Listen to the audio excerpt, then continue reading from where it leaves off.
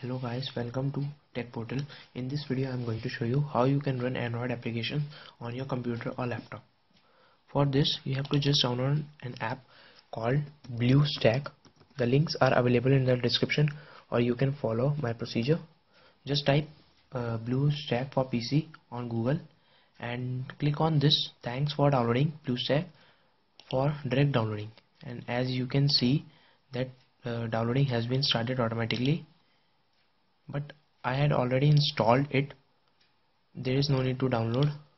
So after downloading, just install it and now open it. I am using an older version. If you want to download the newest version, you can download it also. I am using the older version,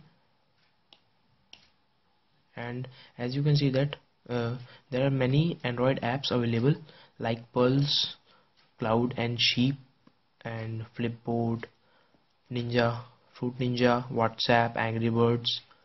And in my apps there are apps like App Search, which help to search the apps on Play Store, like Kids app, tools like Evernote, StringPad, etc. In games you can download games also, social like WeChat, Instagram, Facebook, Twitter, etc. Fashion, photos, messaging app like WhatsApp.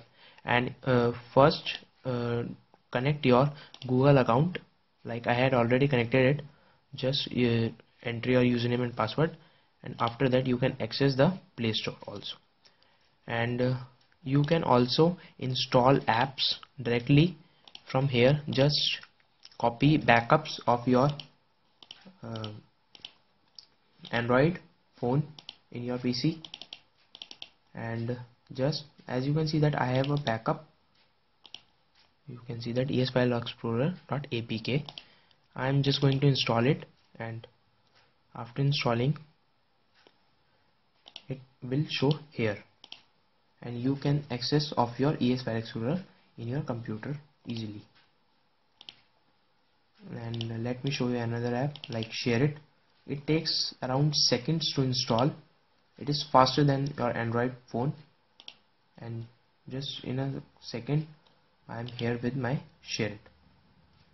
And you can also minimize apps by click on this button. You can see that apps are minimized. And if you want to uninstall an app, just click on this Manage Application.